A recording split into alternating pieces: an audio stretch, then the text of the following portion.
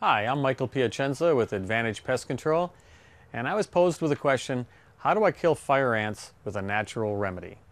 Well, that's a good question, and there is a bunch of misinformation out on the web. I mean, you know, I've read some stuff out there trying to kill them with a popsicle that has NutraSweet in it, how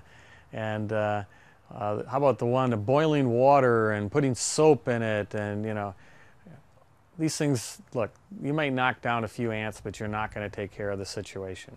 All right? The best way to get it is to get them feeding on something that's going to kill them off, and there are plenty of safe solutions there. Okay?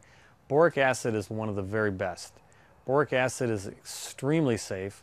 It's not toxic to the environment. All right? And what happens is that they take it back, they feed it to the larva, because the larva is the food factory for the entire colony. Okay? The larvae digest the food and they give off a byproduct that is consumed by the queen and the workers. All right? Well, this is great. You're going to kill off the queen, there's the future generations. You're going to kill off the larva, that's the next generation. And you're killing off the food factory for all the workers. All right? What could be better than that? Using a nice, safe product. Okay? Now, there's some other stuff that you can use. All right? I like to use a combination of things. I use the boric acid baits, get them feeding on that, and then I put down a dust. Okay? Dust from like EcoSmart is very, very good. It's all botanically based, and they'll be walking through that. And as they walk through that dust, they groom themselves, and then they ingest it, and that's going to kill off the workers. So that's going to speed the process up. Okay, so one thing you don't want to do is you don't want to disturb that mound. Pouring boiling water on it or something like that is going to disturb them. They're nocturnal, all right?